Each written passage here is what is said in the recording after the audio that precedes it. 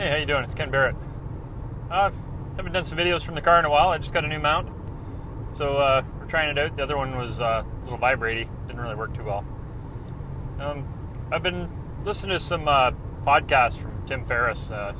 Particular one was listened to. They were discussing about hardcore history and the podcaster behind that. I'll put the links below here to some of the episodes I've been listening to.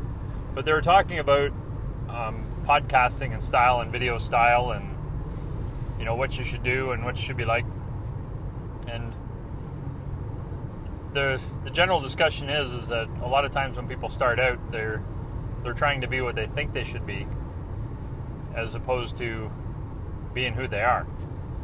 So I've noticed myself different times where I'll feel like I start talking a little bit different, or I start getting a little more formal than I would normally talk. And you're trying to edit words out. You want to edit out some of the stuff so you're not hitting too many you knows and and ah and a.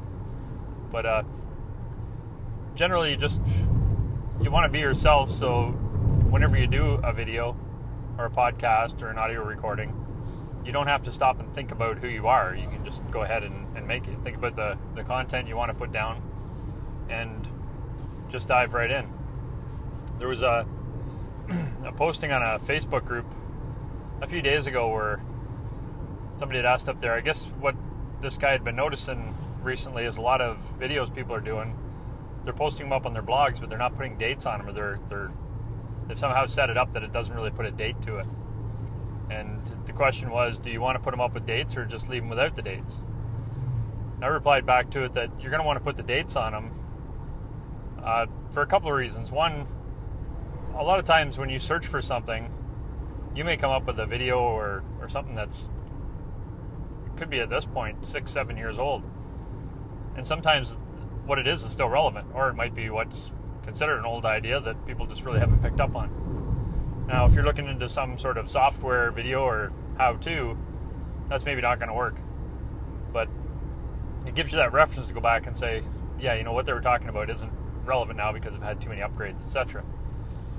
But the main part of it is you want to be able to go back yourself. You can go back to look at some of your first videos and laugh at those and go, man, I can't believe anybody even watched these.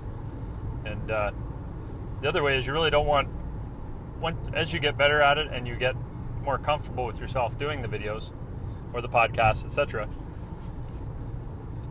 you start getting better information. You start having you may build more of a formality to your episodes, your shows, and you get into more of a groove with it.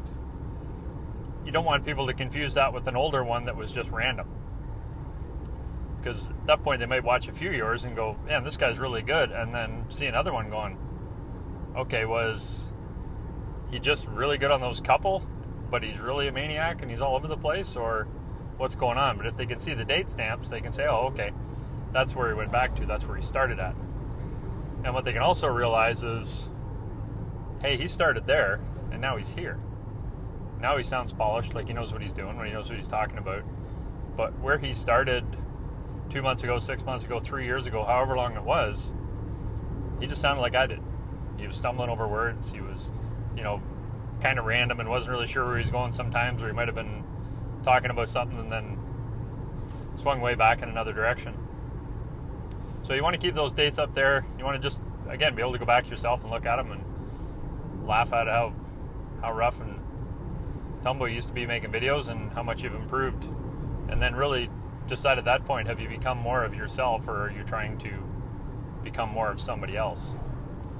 And hopefully you're becoming more yourself and more comfortable with yourself and better with your subject matter, so you're able to present who you are. So people run into you, they're not going, well, you're not the guy I've been watching on the videos. Who are you?